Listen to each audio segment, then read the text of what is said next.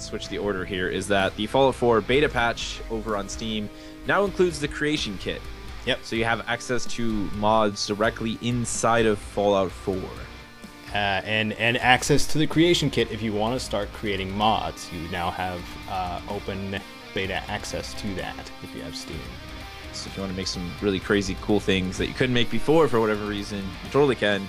I think we're definitely going to be seeing a lot of awesome stuff in the next week or so, probably. I imagine there's people like tonight who are going to be sitting there like, like, it's out, I have to make stuff.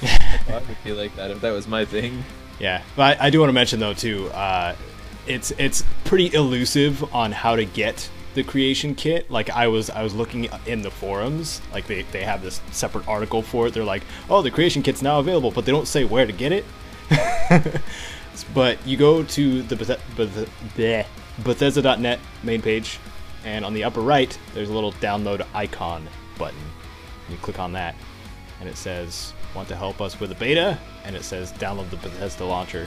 You get that, and then you can install the creation kit from that launcher. Pro tip from Caedo. Yeah. Yeah, they weren't very clear on that. People who actually wanted it, I guess, I don't know, maybe they thought most people were just looking to play the mods, but... Yeah, installing the mods is easy. I was going to say, they told you about the easy part. They're like, this is how you play the beta patch and install the mods. I'm like, well, that's the easy part. Like, it's pretty straightforward, but... Can I make mention of the trailer, too, where they previewed a horse armor mod? Wait, what? Yeah. If you watch the mod creation kit trailer that they put out, I did not watch that. They basically poked fun at the community and themselves by previewing one of the mods that was actual like horse armor, but it was the Giddy Up Buttercup. Like, oh my horses God. all over a suit of power armor. I think that's the first time they've ever actually poked fun at it, so that's pretty good, because it's usually just the community poking fun at it. I think it's great. So I'm glad they finally poked fun at it back. Awesome. I think that's a positive for them for sure.